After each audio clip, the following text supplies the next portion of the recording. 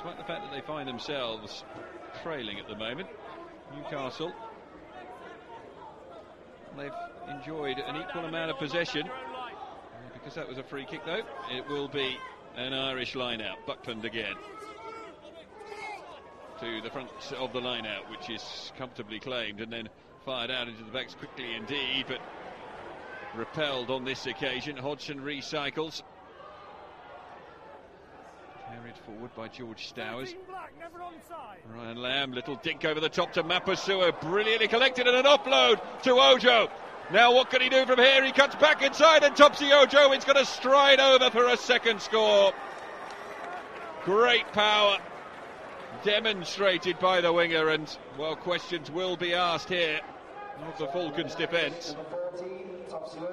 Mr. Booth, standing up there in the stands, will be delighted by what he's seen from his team.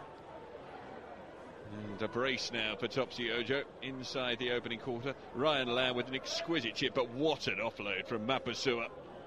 The Samoan was on electric form against Gloucester last week, and he has started in exactly the same vein here. Delicate chip from Lamb as well. And he's just put another delicate chip over the posts. So, 14-0. London Irish